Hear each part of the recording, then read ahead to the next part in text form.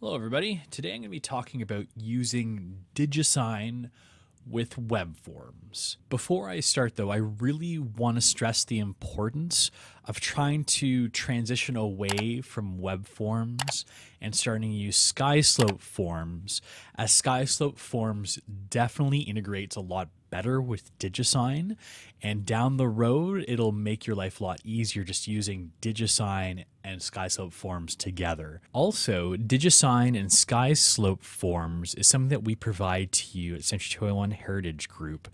So we're not relying on an association like TREB or Korea to provide this to you. And as we've seen, TREB or Korea or any other association can pull a technology platform with very short notice. So you can have the confidence that Digisign and SkySlope will be supported by our brokerage for the long term.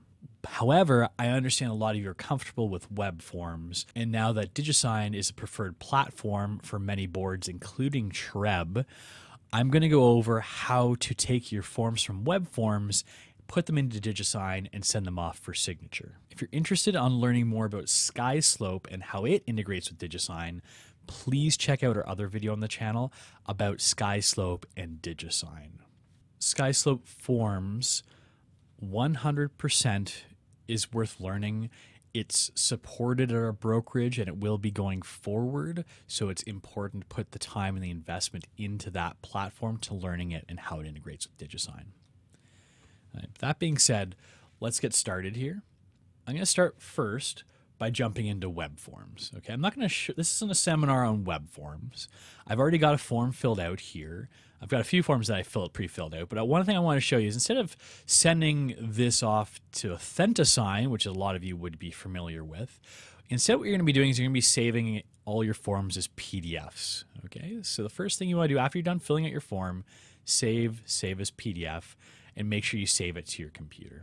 Okay, so now that you've got your forms downloaded, and in all the forms that you want to use and send out for signature, the next thing you need to do is get into Digisign. So there are a few ways that you can log in to Digisign.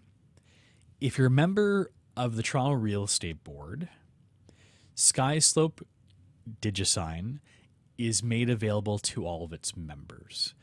So they've got some quick hot links to click on to get to SkySlope Digisign. Okay? The thing to keep an eye out for is often it's just called SkySlope Forms to get into Digisign. So on the main page here on TorontoMLS.net that I'm sure you're all familiar with, there's a SkySlope Forms button right here. If you click on that, that will get you into SkySlope's platform where SkySlope Digisign is, and it'll automatically log you in. You can also get to it from any listing as well, be it Stratus, Realm, Matrix, as long as you're on the Toronto Real Estate Board or any other board that is providing SkySlope, you will notice there will be a SkySlope Forms button somewhere on the listing, usually near the top. Again, it depends on the platform. This here's Realm, but you'll also be able to find it on Matrix or Stratus. And again, it's called SkySlope Forms, although that is actually going to be where you go in to get into Digisign. So click on any of those, it'll automatically log you in. However, if you're not a member of TREB, or you just want to log in on the generic skyslope.com webpage, you can do that too. Okay? You just go to skyslope.com.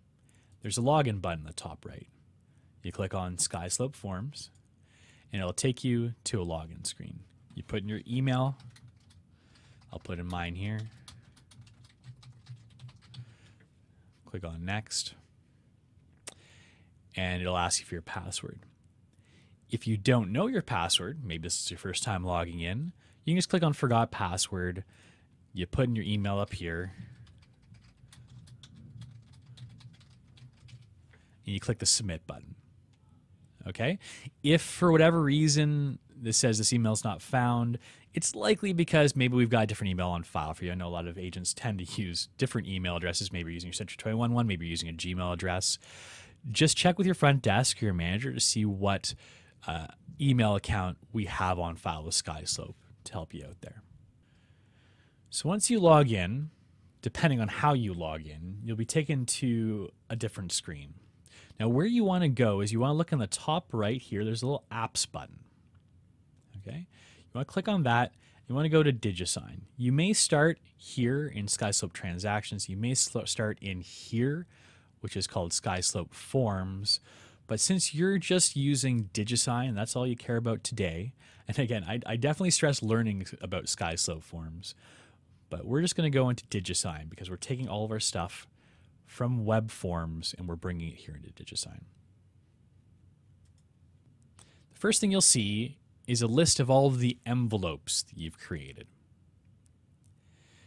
This list may not have any if it's your first time logging in, but what this list is of, an envelope is a package of forms that you've prepared to send to a client for signature. Right? So the envelope is like you're stuffing the envelope full of forms ready to be completed for signing, and you're sending them along. That's how the terminology works here. So what we're going to do first is we're going to create an envelope. We're going to create it from scratch. You can select choose property or no property.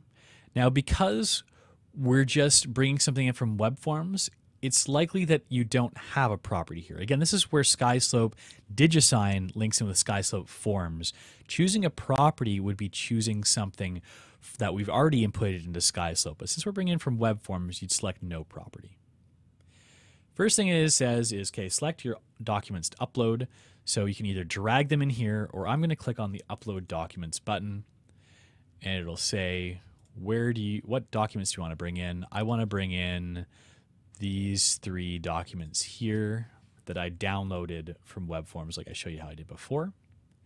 Okay, it brings them all in. It says little check mark saying we're okay here, and we'll click on Next. Next thing it asks is who are going to be your signatories. So it starts with me. I'm the signatory, right? I need to sign. I'm going to add a new recipient. I put in Matt Damon. I like that it was trying to autofill it there. Okay, we'll fill it Matt Damon. And I'm going to put the email address as me so we can avoid sending Matt emails. He needs to sign. Okay, so I'll save that there. Who needs to sign first? We'll put Matt Damon to put that automatically. I'm going to put a little check mark next to me so I'm in the signing here as well. You can add more recipients if you like, as many as you'd like. Maybe you have 2 buyers. But what I'm going to show you also is here on the right, you can actually change the signing order. So let's say I wanted to make sure I signed before Matt did. I can add a signer group. I can take Matt and I can put in a second signer group. So I will sign first. Once I'm done signing, it'll automatically send it to Matt. However, there's another thing you can also do. You can also just put yourself, if you don't have to do any signatures, into a received a copy of signed documents bit. So once everyone's done signing, I'll receive a copy. You can add an extra person in there if maybe you just want to send an extra copy to, I don't know, another co-listing agent or something. You can toss them in the bottom. But since we're both going to be signing, I'm going to put myself here in the same signing group as Matt. Click on Next, and it brings me into the Preparing for Signature screen. Okay. You'll notice that I've got here on the left a list of the documents that I uploaded. I uploaded a confirmation of cooperation, a working with a realtor form, and an APS. One of the neat things about Digisign is you can start in the first one. You can just scroll down, and it'll actually take you from, there was the confirmation co-op, working with a realtor, APS. It's all nice and linear, or you can click on the left to quickly jump between agreements. Next part on the left here, you'll see that it shows you the recipients. These are the recipients we had before. But hey, you know what? If you forgot to add somebody, you can just click on that little 3 dots there, edit recipients, brings you back to the screen that I showed you earlier. You can change the signing groups, you can add more recipients, whatever you'd like to do. One thing that's pretty important that you're going to want to change is this outgoing email section. Click on the 3 dots and click on Edit Message. Right here, this subject line is going to be the name of your envelope. It's not apparently obvious that that's what that does, but you want to make sure that you change this so that you don't just have a whole bunch of envelopes called "You have documents to sign," right? That would be a nightmare trying to sort through, trying to figure out where your APS was for a specific listing. So I'm going to put the listing address here, 1 Tragically Hip Way. Whoops, my typing is horrible today. APS, and then I'm going to put the date just to kind of keep it easy. And you know what? I'll put the time as well. 9:30 a.m. just in case there's some signbacks and such. The other thing to remember, though, this is also the email subject line that all your recipients are going to see as well when it's sent to them for signature. Okay? So plan accordingly when you put your email subject line. You may want to put an email message to your client too, but likely they know this is coming. So I'll click Save, and then you'll notice this on the left here has changed to reflect those changes. Okay? So what else do we have on this screen? Along the top, we've got the signers. Me, Linus Gilius, and Matt Damon. You can flip back and forth between whichever signer you want to start adding things for. There's signatures, initials, name, date, time, checkbox, text field, and strike-throughs. I'll go over what each of these are individually. So let's start prepping this for signature. All right. So first off, I'll need to add some initials. So if I click on the initials block at the top, I can plop them down wherever I want just by clicking on the spot, resizing the initials like that. Right. So I'm going to go through. There's, well, actually, that's the only place I need to put the initials here. But I'm going to put the initials in for the buyer here as well. Click there. You'll notice that it defaults to putting my initials in here. That's because the signer group on the top left is still on me. Whenever I add something, it's always going to add by default whoever this is assigned to in the top left in the drop down. However, you can change it on the fly because they put this little handy floating tool around whenever you add an element, so you can change it to whoever you want on the fly. That being said, if I add more initials, it's going to keep adding me, right? So if I wanted to add Matt instead, I just switch this over to Matt. There we go. So now anything I add is going to be attached to Matt. So they color code it, these signing blocks, initial blocks, whatever you want to call them, just for clarity of use and just for visual aesthetics. All right, so I'm going to add a signature block here for Matt. Oops. Resize it.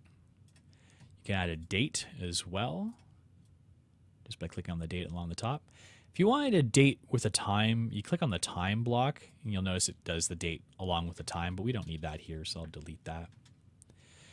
You may also require a full name block. Let's say I wanted to add another name up here. For the sake of the argument, maybe I had two people here instead of just Matt on this acknowledgement. What I'd have to do here, if I wanted to change it from Matt to somebody else, I could just change it based on, whoops, the floating icon here. Right? Let's see how I was acknowledging this too. I know I'm not, so I'll just delete this. That's how you add someone's name in there as well. One really important thing that you'll need to use probably fairly often is actually the text field block. So I'm going to spend a little bit of time going over what that is and how that works. So I intentionally left one field blank here, and that was on the revocability. So let's say you made a mistake or you want to add something in later. Click on the text field, and you can put it in to that space where you want to put something. We'll make this irrevocable by the buyer. So I'm going to quickly change this to Matt just to illustrate this example. So if I just sent this right now for signature, when Matt comes in here, he's going to have the option to change this text.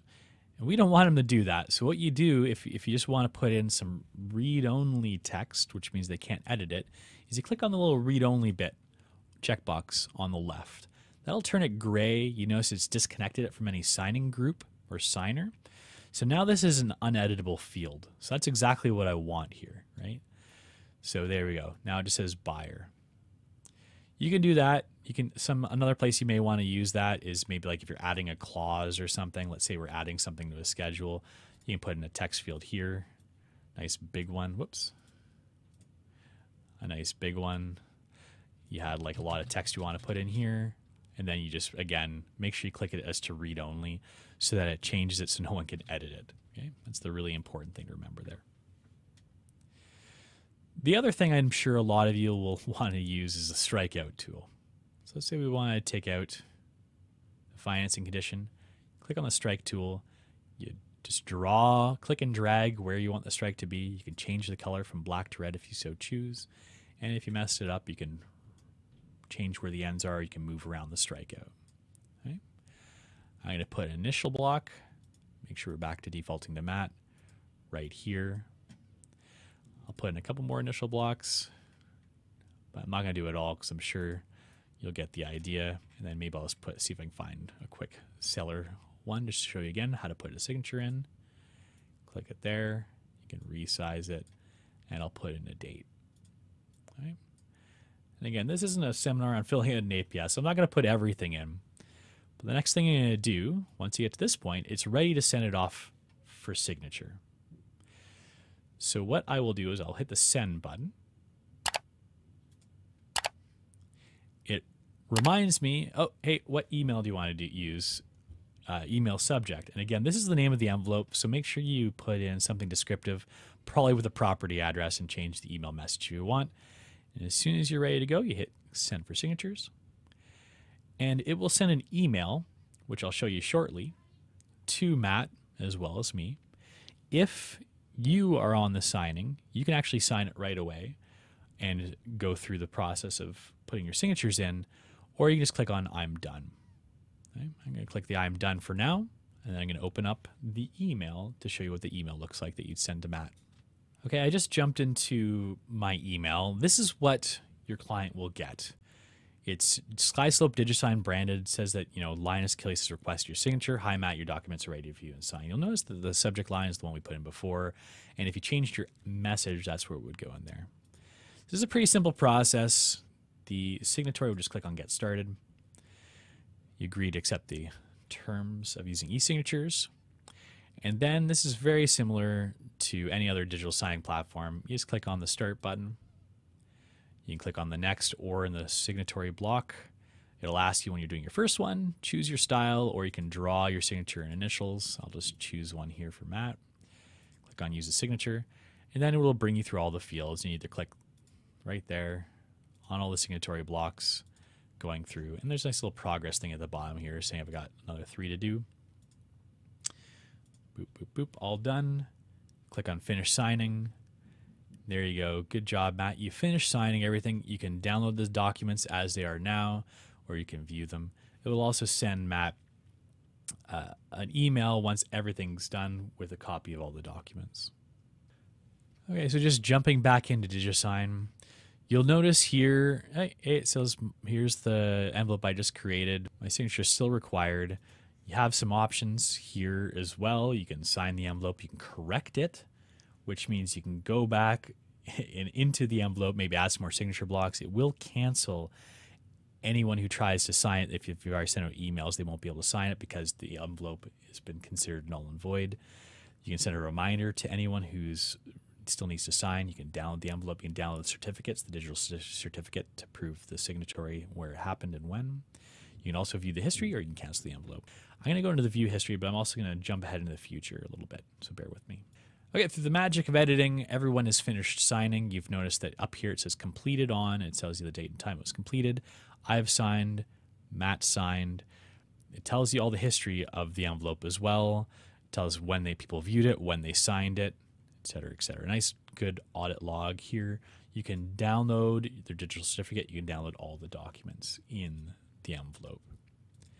So going back in, you'll notice that this is changed to completed.